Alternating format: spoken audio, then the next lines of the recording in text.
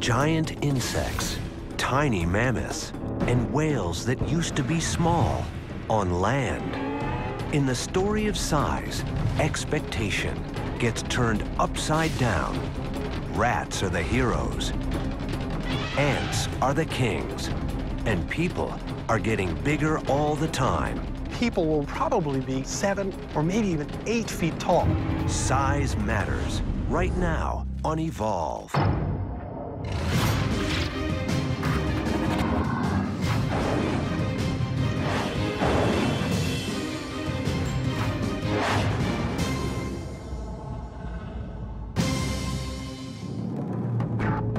What if there were a world where the big creatures were small and the small creatures were big? In fact, we're living in it. The sizes of different animals seems fixed, but in the long view of evolutionary time, they are ever-changing and full of surprises. The world's most massive land animal today is the African savanna elephant. The biggest was 13 feet tall at the shoulder and 24,000 pounds. Far smaller, of course, are the tiny ants scampering underfoot, weighing in at 1/1000th of an ounce. The elephants outweigh the ants, right? Wrong. Biomass is the sum total of the weight of a group of animals or plants. What's amazing is that the biomass of ants makes up 20% of the biomass of all other animals on the land, even though each individual ant is tiny. In fact, ants outweigh elephants by more than 10 to 1. Elephants, 3 million tons. Ants, 33 million tons. Weight, length, height. Nothing is fixed. Nothing is certain. Size changes because size can determine an animal's fate. Fundamentally, for animals, size matters. It makes a difference to every interaction you have with other organisms, and it makes a difference to the way you live in your environment. It affects how much you need to feed, it affects what you can feed on, and it affects what's going to feed on you. Everything depends on size. The story of size is an unending series of outlandish science fiction tales. Bugs as big as birds, elephant relatives as small as ponies. The only difference is these stories are scientific fact. I would love to have a house mammoth. Pygmy mammoths, relatives of elephants, evolved on the Channel Islands off of California. Paleontologist Larry Agenbrod was the first to identify these full-grown but tiny mammoths back in 1994. Got a phone call from Channel Islands National Park, and they explained they had a big skeleton being exposed on the island. Could I determine whether it was a mammoth or something else? Mammoths emerged about 1.8 million years ago, and some species were alive as recently as 4,000 years ago. Mammoths were larger than modern-day elephants, up to 14 feet at the shoulder. What Agenbrod found on the island that day was strangely smaller. At the Mammoth Site Museum in Hot Springs, South Dakota, Agenbrod compares his beasts. Here's a femur of another mammoth. It's the same femur as we got there, right femur, but you can see that it's very small, only a fraction of the size of this big Colombian mammoth. A study of the wear and tear on the bones determined that the smaller animal was not a juvenile.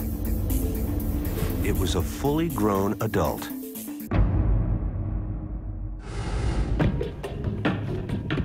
Years of digging since that first find have revealed that an entire community of pygmy mammoths evolved on the island. On the island, I'm finding the average size about 5.5 feet.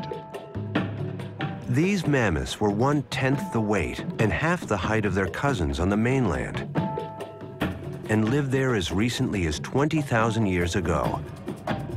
Why did the mammoths evolve to be so small? Agenbrod knew the environment played a role,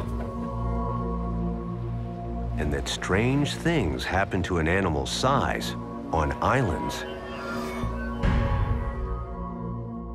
On the Galapagos Islands in the Pacific Ocean, tortoises can balloon to 700 pounds, 3.5 times continental size. Indonesia's Komodo Island is home to the world's largest lizard, the 10-foot Komodo dragon.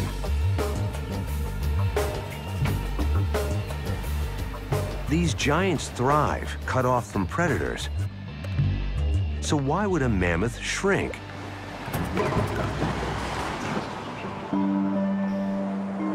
Agenbrod looked to the island history for clues. He discovered that over time, sea levels rose. And what was one large island with a broad coast became 3 smaller islands of steep and craggy peaks. To survive, the huge mammoths would have to find grass to eat higher and higher on the steep slopes of the island's interior. And for that task, being big was a huge disadvantage. Like a poorly designed SUV, their center of gravity was too high. I put these specimens on slopes and find that the continental mammoth could only handle about 20 to 25 degrees, whereas the pygmy mammoth was comfortable with up to 35-degree slope. Over many years, the big mammoths died out.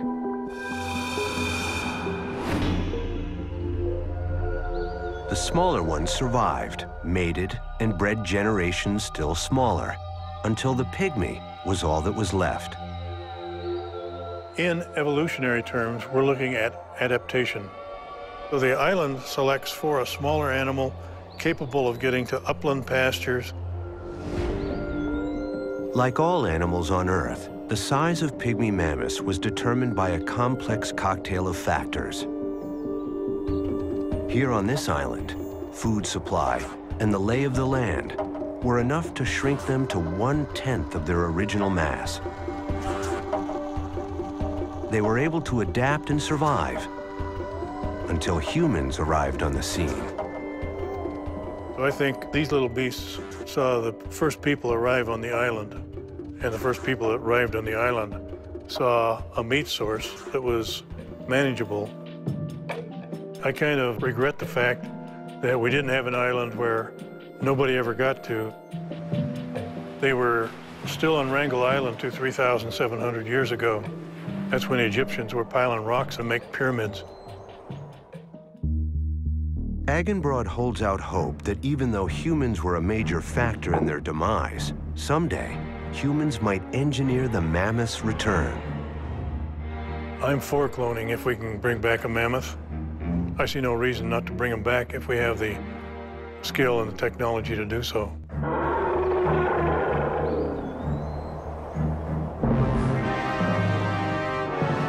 Whatever you have imagined in your wildest dreams now becomes a visual reality.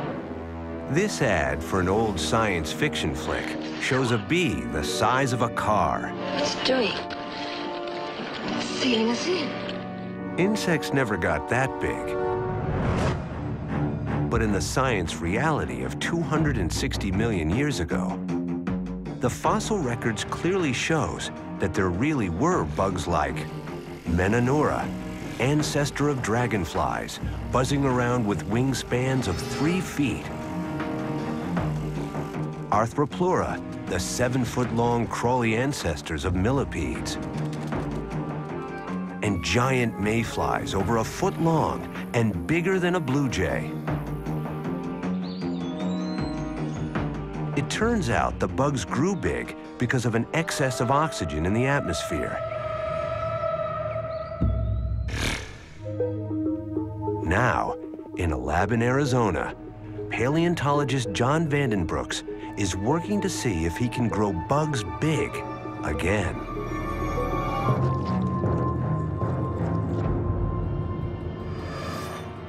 We're rearing insects in the lab here under different oxygen levels to see how it affects their modern development. The most massive bug in the world is the South American Titanus beetle. It can range up to 6.5 inches long. Why can't it grow bigger? Today's oxygen level is approximately 21%, and contrary to the popular view, oxygen actually varied greatly from that value through geologic time. Oxygen is at its highest recorded levels when insects are giants. Could this be why they could grow then and not now? This video X-ray shows a beetle breathing, not through a closed system with lungs and a bloodstream carrying oxygen like humans, but through a series of tubes, like an open-air duct system, bringing in air directly from the outside world through the insect's hard and inflexible shell. These straw-like tubes are called trachea, and they are what keeps today's bugs from getting too big. With increased body size, the amount of that internal body that's taken up with trachea, or the respiratory structures in insects, increases. As the bugs get larger, the bigger air tubes squeeze out the muscles, and a maximum size is quickly reached, because a bug without leg muscles can't move and gets eaten.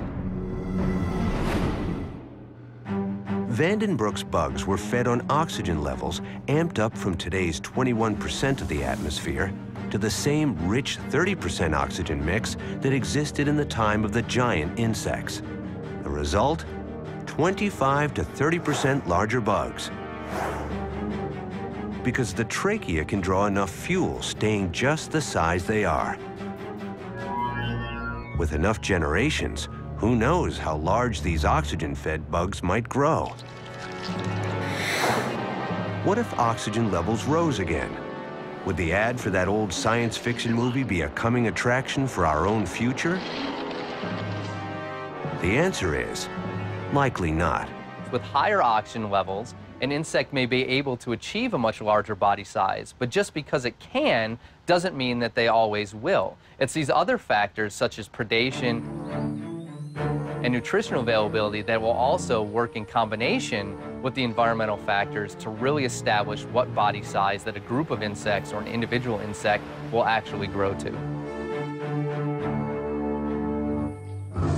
Oxygen supply is just one of dozens of factors that influence how big an animal can get. Some of these factors, like gravity, we've known about for a long time.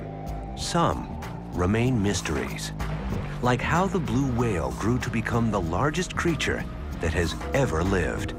The jaws of this animal alone could swallow a small compact car. Now, these two scientists think they might have finally uncovered the answer to the mystery of the blue whale. See how much the muscles actually... I've never seen anything like this before. Yeah, this is unprecedented.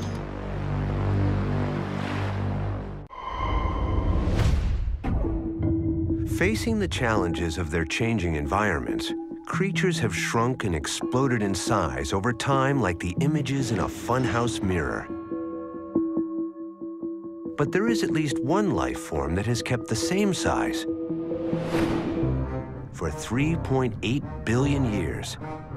Bacteria started small and has stayed that way ever since. And there's a tendency to think that bigger is better, but really being small is a pretty good trick. For bacteria, it's been a nearly unrivaled story of evolutionary success. It's been said that if humans disappeared from the Earth, 99.9% of species wouldn't even notice that anything had happened. But if the bacteria disappeared from the Earth, humans would be dead in a matter of hours.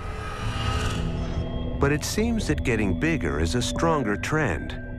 About 1.8 billion years ago, some single-celled creatures either split on their own or joined with others to form the first multicellular organisms. They were the giants of their day, and they started a trend toward larger forms that would continue. Given a favorable set of circumstances, life tends to size up. One reason that animals might get bigger through evolutionary time, if you have animals within a species competing with one another, and the big ones are always winning and the small ones are always losing, the big ones have more babies and the small ones have fewer babies, and therefore, over time, you would see a progression from smaller animals to bigger animals, which is exactly what we see for a lot of different groups. The ocean offers improved chances for some animals to grow bigger because the buoyancy of water takes away some of the strain of gravity. And one aquatic life form has trended up over millions of years to a size so unimaginable that even scientists have a hard time understanding how they survive. The blue whale, the largest creature that has ever lived.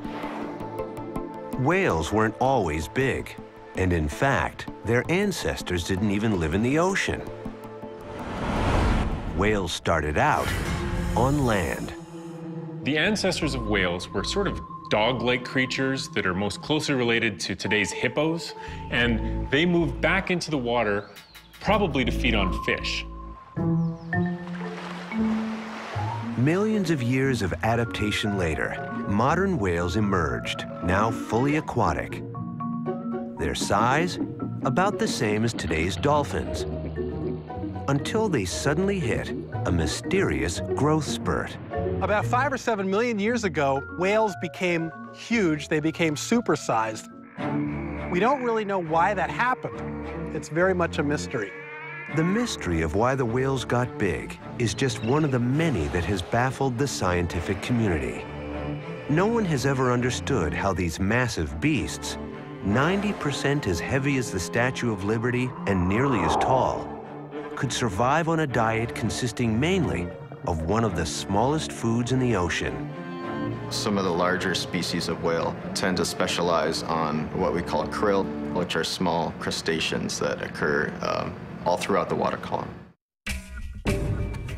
Jeremy Goldbogen and Nick Pyenson, biologists working at the University of British Columbia in Vancouver, believe they are on to the whale's secrets. How they feed and how they grew. They start with what they know for sure. Whales gotta eat. Large body size means that you have enormous resource requirements. It's just a basic law of physics. You have such a large body mass, you have to eat a lot of food just to sustain that body mass.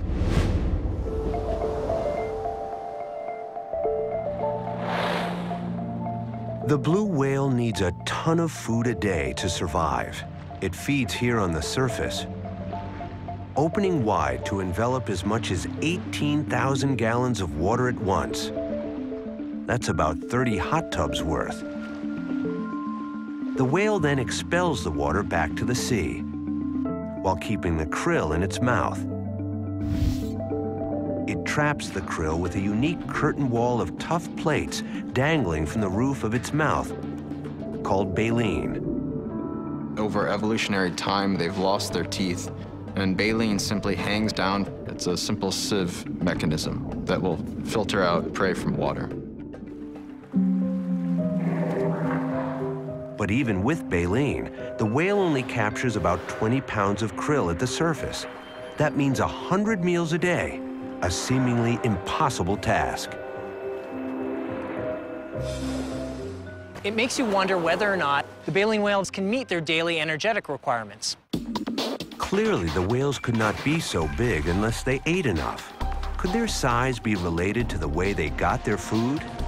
A huge break in the case came by accident. In 2003, Goldbogen worked on a joint expedition with Scripps Oceanographic and Cascadian Research that attached recording devices to whales with suction cups to track singing behavior. The tags measure such things as how fast they go, how deep they go, when they're swimming. But the whales didn't sing and the data seemed useless until Goldbogen realized that the whales were acting strangely, tremendously active. A detailed analysis revealed that the whales were feeding 600 feet down below the surface. Could this secret dining spot hold the key to the whale's success? This is the first time we've been able to see what a whale is doing underwater, at least a whale this big. Using the data, the team constructed the first detailed explanation of the whale's deep dive feeding. First, the whale turns head down and powerfully beats its tail a few times to gain momentum. After the first 40 feet of descent, the whale's lungs collapse from increased water pressure, and it drops like a lead weight. Sighting a dense mass of krill, it suddenly opens its mouth, nearly 90 degrees wide. The whale quickly shuts its mouth, squeezes out the water over 30 seconds, and traps the krill behind the baleen filter. An adult fin whale can execute a lunge in about 6 seconds. It takes 3 seconds to lower the jaws and 3 seconds to close the jaws. The jaw snap is one half of the technique. The second is the huge cavity that opens up beneath the lower jaw. So this would be similar to what we have right here under our chin. So their tissue runs from the chin all the way to the belly button. The research shows that each deep dive averages 4 lunges and lasts about 7 minutes before the whales have to come up for air. In the Southern Ocean alone, krill constitutes 500 million tons of biomass, twice that of humans. And krill appear in oceans all over the world. This plentiful food supply for whales turns out to be a key factor in their evolution as giants of the sea. With dense packs of krill available 600 feet down, even at only 20 pounds a bite, the whales can get enough food in just 4 hours a day, leaving plenty of time for singing.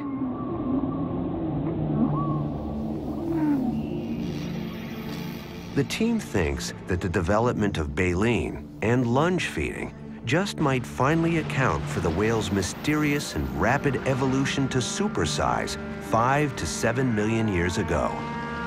One reason that whales can grow so large is that the buoyancy of water helps counteract the effects of gravity. But sauropods, the largest creatures ever to live on land, had no such advantages, yet they managed to grow nearly as big. How did they do it? Sauropods had necks that were completely out of bounds of human experience.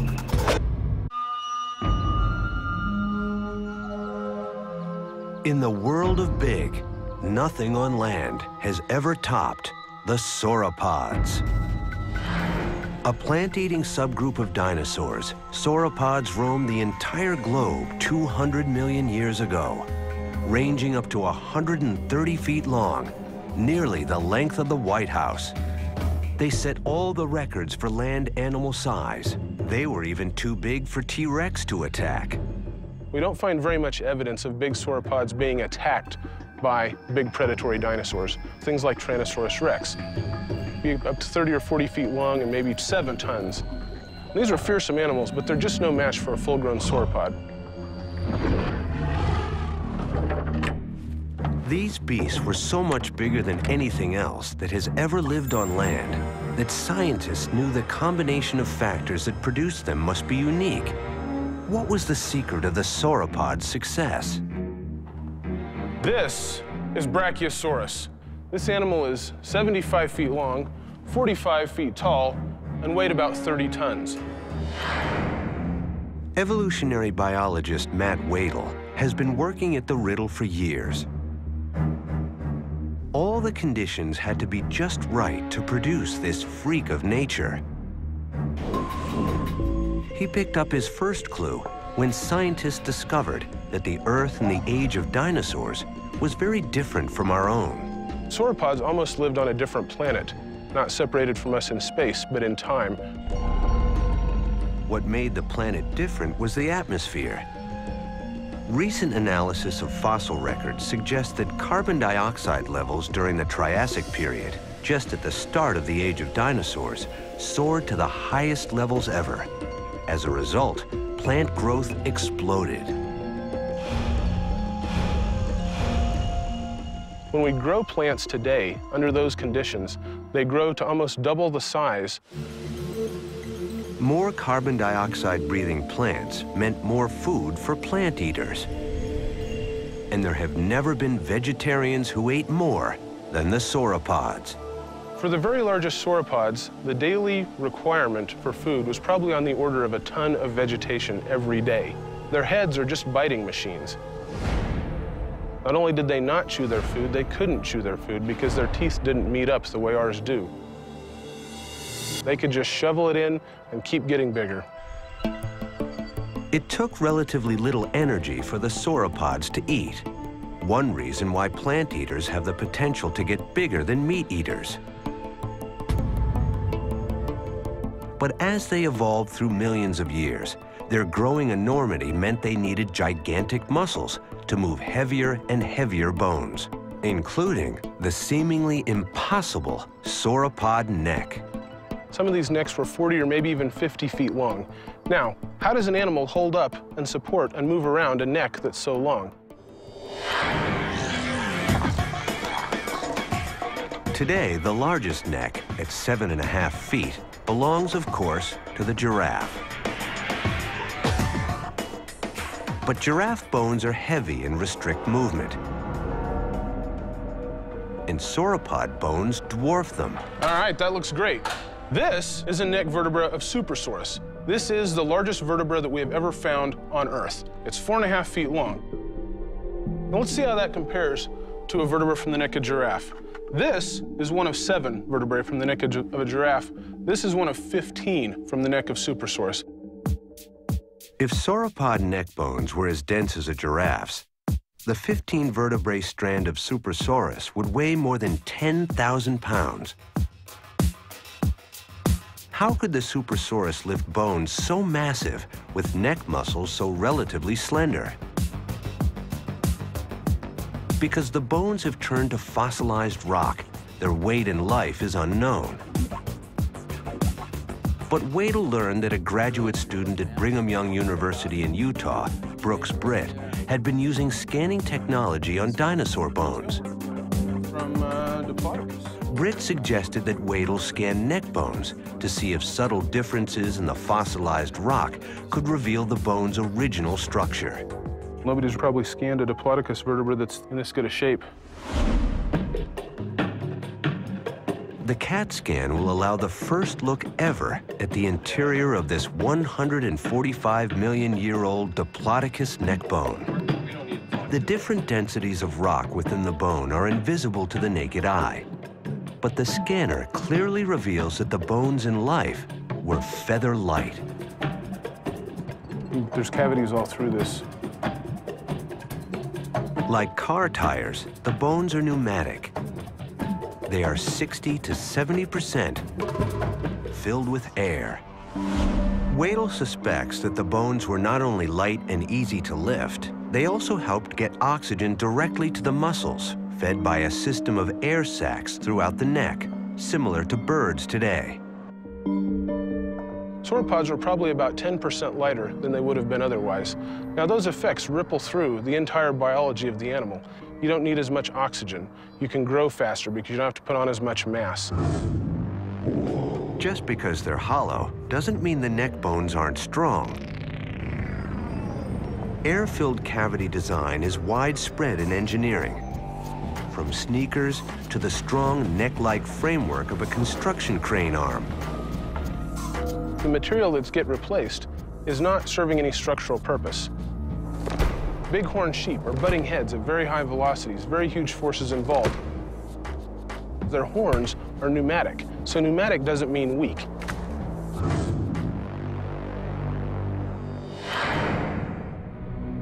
The sauropods had hit on just the right mix to become a freak of nature. Hollow bones, plenty of food, and a huge size to deter predators. They had everything going for them. You've got dinosaurs all over the place. You have big ones, you have small ones, some of them eat meat, some of them eat plants, and everything's going just fine because they are well adapted to their environments. But then all of a sudden the rules change. 65 million years ago, striking with the energy of 100 million tons of TNT, an asteroid brought the reign of the dinosaurs to a sudden, shocking end. The heat pulse from the blast circled the globe and raised the temperature to 1,300 degrees Fahrenheit, killing the biggest dinosaurs and more within hours. The world was an oven, set on broil. The abundant vegetation was gone.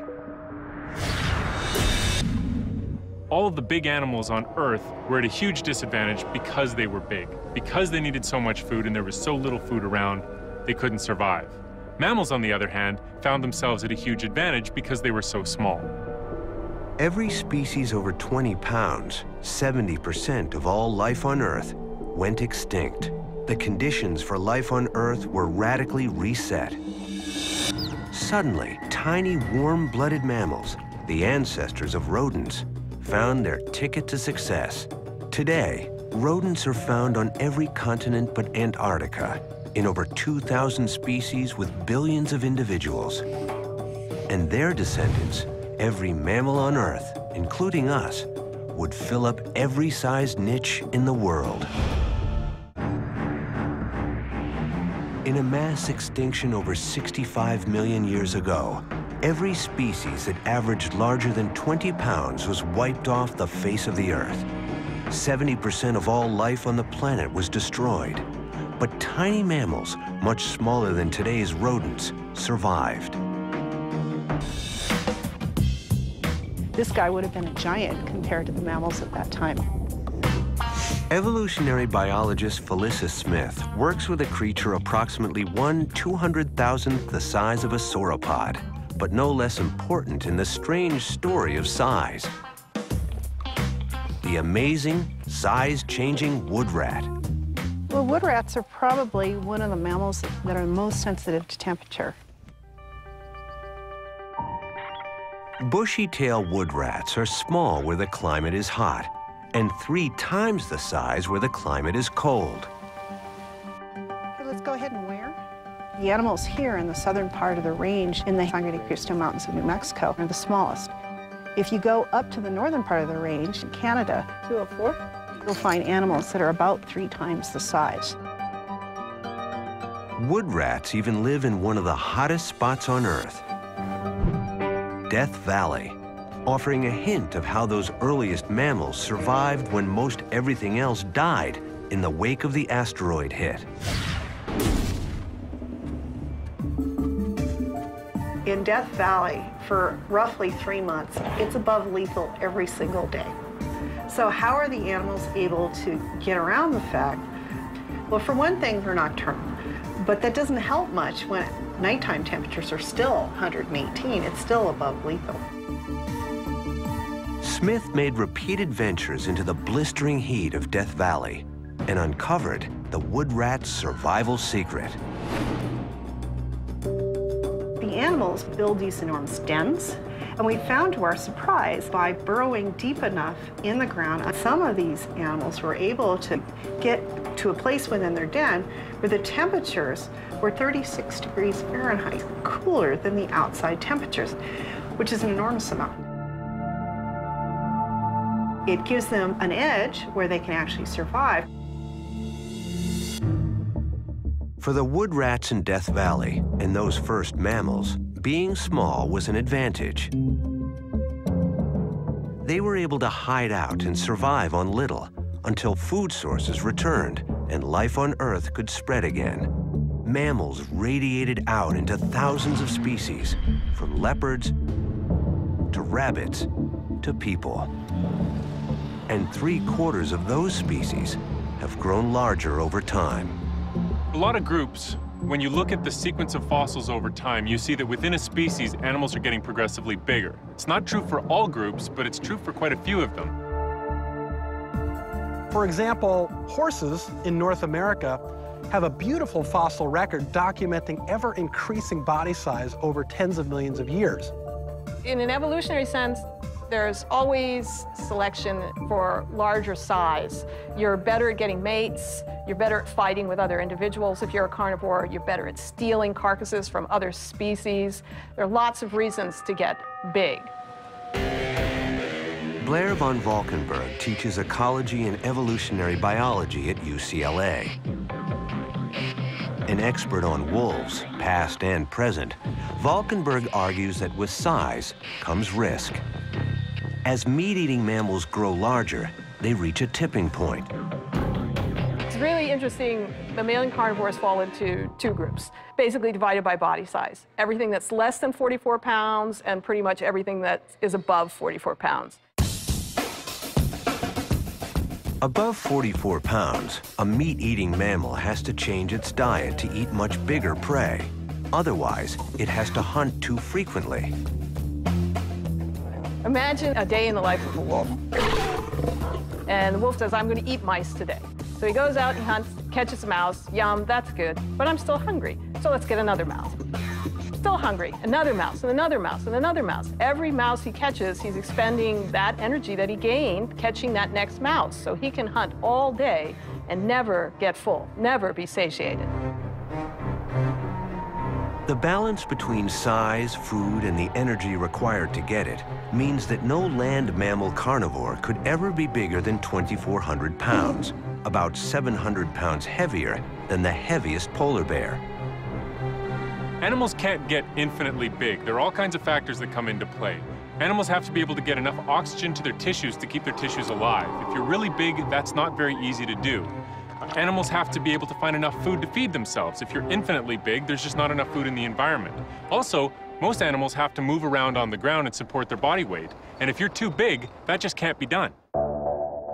The dire wolf evolved about 9 million years ago and grew to 150 pounds, twice the size of today's gray wolf, which made it an evolutionary success for a time. But the dire wolf could not adapt when the change in climate killed off some of its prey. After 100,000 years of coexistence with its gray wolf cousin, the big-eater dire wolf went extinct 10,000 years ago. Meat-eating dinosaurs, of course, got much bigger. But even an energy-efficient reptile like T-Rex bumped up against its maximum size. Tyrannosaurus rex was probably limited in how big it could get because it relied on meat. And there are studies that suggest that Tyrannosaurus rex was as big as a carnivore can get. Sometimes you can't just keep on getting bigger. What about human beings? Are we evolving bigger and taller all the time? And are we therefore at risk for extinction? There's no question that over the last 100 years, people have been getting taller, especially in North America. If you go to an old colonial home, the doors are shorter, you feel like a giant walking around in there. But is that a result of evolutionary change, or is that just a result of differences in nutrition? That's something we don't exactly know. Human height is something of a mystery, and the story is full of surprises, starting with the fact that we are now shorter than we were 50,000 years ago. Believe it or not, agriculture was not progress. Across the globe, human height has risen in the developed world over the last 150 years, from an average of 5'3" for men to 5'8", with women about 5 inches shorter. What accounts for this growth spurt? Better nutrition? Or an evolutionary trend brought about by mate-choosing behavior that Charles Darwin named sexual selection? Or to put it in the terms of the mating ground, chicks dig tall guys. In general, I prefer taller men. If he has a larger and stronger physical appearance, it just looks better. I like them to be bigger than me to feel more protected. It's just more attractive. Something kicks in. Mate preference is one of those things where people don't always have all that much insight into their own preferences.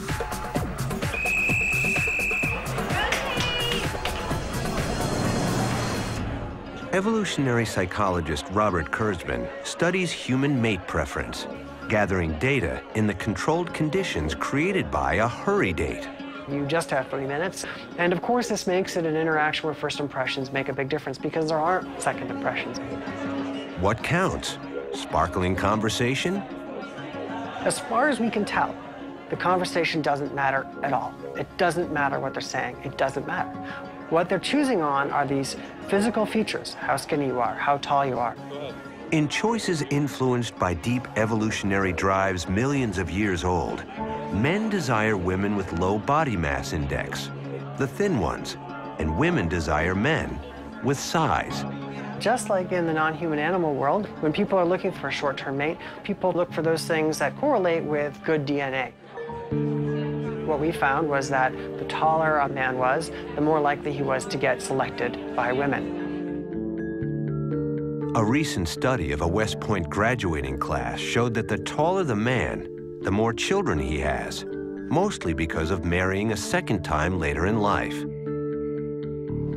All across the globe, the story seems to be the same. Everywhere in the world where there are people who arrange marriages, one of the criteria that's always given is that the husband should be taller than the wife. Taller individuals might be sexier in that sense. Biological anthropologist Barry Bogan has been unraveling the mystery of human growth at the University of Loughborough in England for over 20 years, starting with the earliest known human ancestors. What I have in my hand here is a cast of the femur or thigh bone of Lucy, the famous Australopithecus afarensis. Lucy and her kind were quite short, shorter than modern-day pygmies, under even 4 foot 8 inches tall for the men. You can see that this femur would fit in just about here. From that humble beginning, humans grew until they reached an average of 6 feet tall. 50,000 years ago. It turned out to be a high point that we have yet to touch again. Things change, and we see a decline in stature, down to 5'3" adult males. What could cause this reversal of fortune? As elsewhere in the story of size, a changing environment. It killed off the prey humans fed on and forced them to find new sources of food. People were not eating as well. People who previously hunted and gathered their food just couldn't find enough. And they started to harvest foods that probably were growing in their garbage piles. The seeds sprouted up and they said, hey, we can eat some of our garbage. It was the start of agriculture, and for a long time, it was a disaster. Believe it or not, agriculture was not progress. Agriculture narrowed the variety of foods people ate. That resulted in nutritional deficiencies and smaller people. Good nutrition would be scarce, and height would remain compressed until the late 19th century, when better foods, improved sanitary conditions, and healthcare took the brakes off human height. We caught up fast, and now the developed world averages 5'9" for men, 5'4" for women. Not a record, but a best in the modern era. And the trend is definitely up. Everything seems to be in place for humans to continue to grow. Nutrition, sexual selection, and the general tendency of mammals to size up over time. So, are we headed for the land of the giants? If we were to come back in 200 or 300 years, the human species would probably be 7 or maybe even 8 feet tall. It seems hard to believe, but the fact is, humans have been getting taller every generation. It's a combination of nutrition and genes, but that combination is making our entire species bigger than they were. But not everyone agrees. Will we be 7-footers and 8-footers and taller? I don't think so. There is a cap on healthy human height. Bogan points out that above 7 feet, people today encounter increased medical problems associated with their height. He believes that the greatest average height we can most likely achieve is a healthy 6'2" for men and 5'8" for women. If I live another 100 years, you can come back and ask me if I was right or wrong. As human beings and all life on Earth moves to the future, all the factors affecting body size, from mating to predation to environment, will continue to be in play and are likely to produce amazing and unexpected results as size continues to evolve.